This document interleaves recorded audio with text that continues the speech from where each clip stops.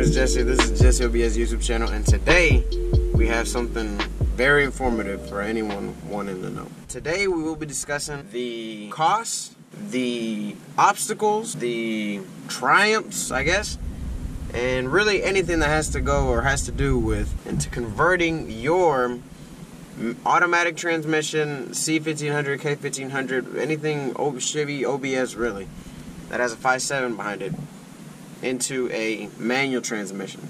Now, it could seem scary at first, but it's really not that hard or expensive at all. Speaking of that, let's dive right into costs first. So what I've done is I've taken screenshots of basically everything that I've ever bought, really. Let's start first with the actual transmission. Here I have a conversation with the guy just for proof so y'all can see. Of course I'm going to block out his information or whatever, but I'll throw that up right now. Basically it was $200, the whole transmission.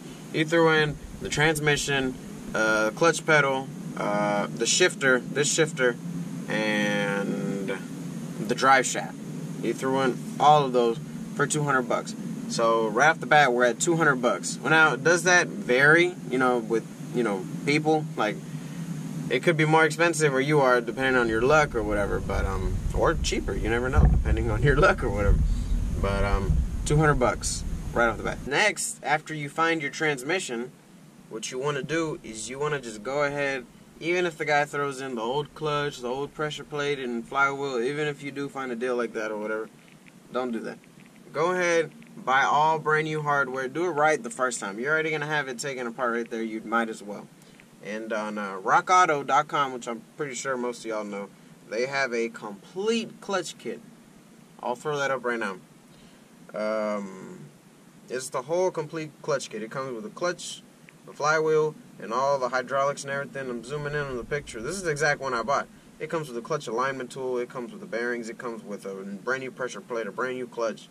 And it's all like good stuff. So, I mean, and here it even says they have a $25 discount. So, Rock Auto's cool. While editing, I realized that I had completely forgot to include the price and part that is the clutch, master cylinder, and slave cylinder. It's all one thing. And that costed $129.89 at AutoZone. I got the receipt right here in front of me. So, yeah, include that. And that costed $186.79. That leaves you at $386.79. With our new addition, that leaves us now at $516.68. Sorry for the inconvenience and not remembering in the video. And if my voice sounds weird right now, it's because it's 1:24 a.m. and I'm editing this video. That's what you left off so far, which is still pretty dang cheap. And after you have all that, assuming that you bought the entire clutch kit and assuming that you could find all the hardware that you need, being the transmission, clutch pedal, shifter, and drive shaft. You need all four of those components, all four of them. Now, assuming you found all four, you have all four, and you bought the appropriate hardware, meaning the equipment, I guess, the flywheel, pressure plate, and clutch. Sorry, and the clutch. Can't forget about the clutch. Next thing I did, this is optional, but I'd still recommend it because this stuff is not expensive at all. I bought everything brand new hardware. Now, I'm going to throw this up, but I'm going to block out my information because I know y'all trying to dig in my pockets. But I'll throw it up right now. See all these like $1, $2, $3, $2, $3, $2. This is me.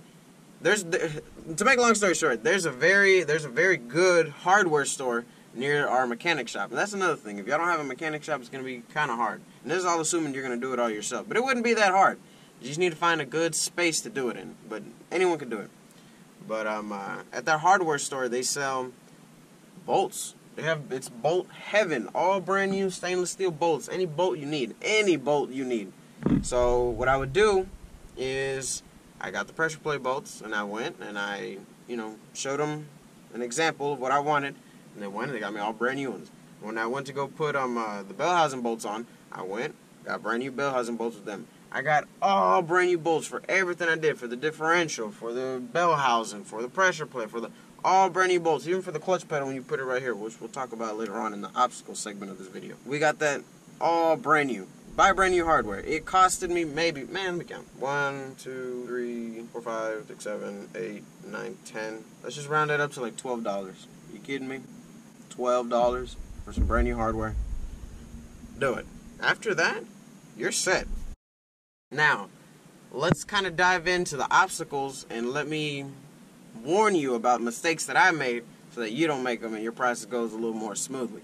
My process took, like 2 years. It took me 2 years to get this down right because there's no one like me on YouTube right now. I'm the first. I'm telling you how to do it. There's no forums. I've looked everywhere. There's countless nights of me searching desperately for any kind of information or guidance or anything, and there's nothing.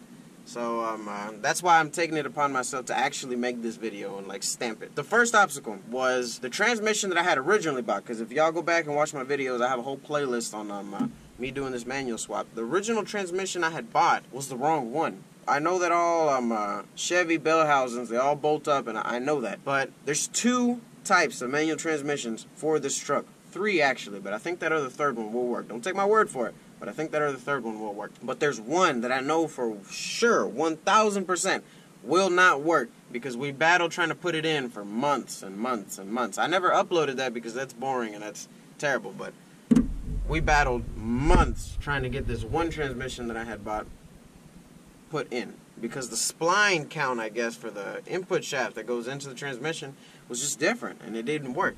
It's called the NV3500. Those, I'm assuming, can only bolt up to 5.7 vortex and up, not the TBIs. I'm assuming, because on this TBI, it didn't want to go in at all. We had the clutch alignment tool and everything, and it didn't want to go in even a little bit at all. So, when you get the transmission, make sure it is not the NV3500 if you have a 5.7 TBI. Not a Vortec, a TBI. Do not get the NV3500 because it will not bolt up at all. There's going to be about this much space. I'm guessing, I guess I could have cut that, but I didn't want to modify the freaking transmission, you know. There's about this much space between the bell housing and the actual block. So, no NV3500. There's an older looking one. The NV3500 is kind of like skinny at the base, and it goes back like this. The older ones, I forgot what they were called. They had told me, but shoot, I forgot what they were called. It doesn't matter. They're like way fatter. It's a noticeable difference. It just looks older. You know what I'm saying? The NV3500 looks new, you know? And then I guess the other transmission is the one that came on like the 4x4s or something like that, which I think could fit. You just have to mess with like the transfer case and stuff like that, but I don't recommend it. Just get the regular 2-wheel drive one. But yes, it looks older. It's just, I don't know how to explain it. It looks older. Like, look, I'll probably throw up the pictures of the one that I actually bought, like right now while I'm speaking. It has like a fatter base. Like the top looks a little more like coney, and then the rear has like this little plate, like a big old plate in the back, and a little tiny small tail. That's the one you need. So that was one obstacle that I had. That's the main obstacle, really, now that I'm thinking about it. The next obstacle was the clutch pedal. The clutch pedal, 9.9999 times out of 10. When you buy a clutch pedal, when you get this transmission, the clutch pedal, like return spring or the spring, will be broken. Always, man. They're all broken. Now, once again, I was doing this on my own. I could not find, I was looking at forums to see, hey, I was seeing if dealerships, or man, I was desperate. I was looking everywhere for that spring to see if I can find one. And there is none. You probably have to go to some welding guy or something, I don't know, to get you to make it like custom, because they don't exist. They don't exist anymore, I guess. I don't know. But so what we ended up doing was, and I have a whole video. You go back to that playlist, you'll see I have a whole segment, a whole series of how I did this. And in one video, what we had to end up doing, me and David actually specifically, what we did is we grabbed that same spring, and we said, so we can't find another one, and it's obviously broken at the tip, let's make this little line longer. So what we did is we kind of pushed the spring back like that. And I have a video showing how we did it. And then it was good. Now the clutch pedal will return on its own without having to use the clutch master cylinder, the little pin that goes in the clutch master cylinder. So we bent it back, and then what we had to do was we had to weld a little nut. Well, we chose a nut. You could put anything. You could super glue a piece of freaking wood if you wanted. It doesn't matter. The point is, kind of make something, put something on top of the surface to bring the surface closer to that spring, so you don't have to bend it back as much. Because the more stress and tension you put on that old ass spring, you know, there's a possibility it could break. Not that that's catastrophic either way, because remember, that's basically just to help your clutch pedal, to put less stress on your clutch master cylinder. But it'll work without the spring and just the clutch master cylinder, and it'll give your pedal like a firmer feel. So that's one obstacle. The clutch pedal spring, that was another big obstacle that we had to figure out. The next obstacle, the clutch pedal itself. Once we were done with it and it was time to install, you know, we had the transmission in, this right here, we had the transmission in, the drive shaft was in, the clutch master cylinder was in, the slave cylinder was hooked up and everything. It was beautiful, it was done. We were like, okay, now it's time for the clutch pedal. We were going to put it on, and there was really no OEM holes, so I mean, we didn't know where to put it. So obviously what you have to do is you have to cut holes into the firewall right there. It's like if you're standing in front of the truck, it's in the top right-hand corner, right there. You make little holes. You make a big hole for the little pin to go through, and you make two little holes on the side for the little threads of the clutch pedal to go through. You know, then you can thread up your clutch master cylinder. That wasn't the hard part. We made the holes, we put it right there, we put it generally where it needs to be, and then we were like, okay, now how are we going to bolt this up to the truck? There's no holes for it. So we were kind of lost, we kind of didn't know what to do. My uncle was telling me that he read or he knew, because, you know, he's like an old head, an old school guy. He was like, yeah, you got to drop the dash, and after the dash there should be some holes or something like that. Ain't nobody going to do that. So we were like, man, he said, no, it's impossible. You can't do it unless you drop the dash. And I was like, I'm not dropping the dash. So I was like, okay, let me look. The dash has a metal bar going through it in the back.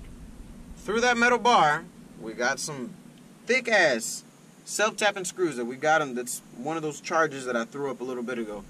And we just sent it with a Milwaukee, man, all the way in. And then we had a clutch pedal. It was in. It was installed. We tested it. It works great. Look, it's right in front of me. I'm using it. Now you have costs, obstacles, and the triumph over those obstacles, which is pretty much all you need. As you can tell, this is a fairly simple process. You see what I'm saying? So, I mean, you shouldn't have any problem really at all. Oh, another thing. You're going to have to cut a big-ass hole through your floorboard. You're going to have to cut a big-ass hole for the shifter to go through. Now, luckily enough, for anyone who wants to do this, any of us, really, Chevy, when they make these cabs, they make them already pre-cut. There's a pre-indention of the how big that hole you're supposed to cut actually is. So all you have to do is go with a freaking saw, a little circle, a wheel saw thing, and cut it out, and that's it. So it's super simple. Don't even worry about it. But yeah, now y'all know exactly how much it's gonna cost, what you need, the obstacles that may come in your way. But now you know gotta fix them because I already went through it for y'all, and I told y'all how to do it. If I were to do this all over again, what I would do first is I would order the whole clutch kit. I would do that first. And then after I do that, I would go and find this transmission. Now, you could go to junkyards, because even the ones at the junkyard, they should be good. Manual transmissions, they're not like automatic transmissions. They're built to last. They're built to take a beating, you know. As long as they're well concealed and not exposed to any elements, there's no rust in there, because that's terrible for the transmission, obviously. They're freaking tanks, man. They're bulletproof. So you can find one at a junkyard, you can find one on OfferUp. It doesn't matter. If it's a manual transmission, it was concealed, and you know there's no rust on the inside, get it. It's good. Don't worry about it. Well, obviously check and make sure that all the gears go through and the synchros are not fucked or whatever. Thanks, bro. Could go and send it to go and get rebuilt or whatever if you honestly wanted to, but it's not absolutely necessary. And then the transmission with its drive shaft and its clutch pedal, get it from a truck that has all of that. You need to do that. The automatic transmission drive shaft will not go into this yoke right here. The yoke will not go into this tail shaft of this manual transmission. It won't. This one requires like a big old yoke. It's like a big old bar that goes into the transmissions, and the ones for the automatic is like really skinny, so you can't do that. The transmission and equipment, and I got the brand new parts, meaning the whole clutch kit, the brand new clutch kit. Then I would have it all right there next to me, and I would take out one bolt of everything. One bolt of everything. Your pressure plate should come with new bolts. You don't have to do it. They're stainless steel and they're beautiful. But I would take one bolt of everything you know you're gonna unbolt, meaning like the transmission, meaning the differential little bolts, meaning any bolt that you know is gonna come off. Take off one. Go to a nearest hardware store, count how many you're going to need before you go to the hardware store, and get brand new hardware. Stainless steel, everything, nothing else. Stainless steel. Get brand new hardware. I recommend it, trust me. And then in one day, have like a friend or two, go, drop your automatic trans. I have a whole video on how to drop your automatic transmission, actually, if you want to go see it. It's also in that segment. It's actually the first video I said we're doing the manual swap on. So I have it, if you want to go, reference to that video, do that. Go, drop it, put your brand new transmission, with the clutch alignment tool and the flywheel and the pressure plate and all that. Do that. Drive shaft. I'd make the hole right here because I already know where it is. Bolt right there into the dash's little metal bar. And last, to top it all off, after I put the clutch pedal, I would go and I would put the clutch master cylinder and wrap it all the way around. Put the slave cylinder right there at the bottom of the transmission where it's supposed to go. And dude, fill the transmission up with oil, and you're about ready to rock and roll. You now have a manual truck. Now, I'm pretty sure I didn't cover everything. I'm pretty sure other people can run into different things. And so if you ever do run into a problem or whatever, go ahead. You can DM me at Jesse, JESSE _ OBS on Instagram. I respond to every single DM. I never leave nobody on delivered or open or nothing. I respond to everybody. Or you could just make it more convenient for yourself. You can comment on this video. And I respond to every single comment. There's no one that can say they commented on my YouTube channel and they did not get a response. Even the haters, they get a response as well. I usually kill them with kindness. Go ahead, let me know. I'm here to serve you. You let me know, and I'll help you out on whatever I can. Let me know. Thank you for watching the video. Take care, and have a blessed day.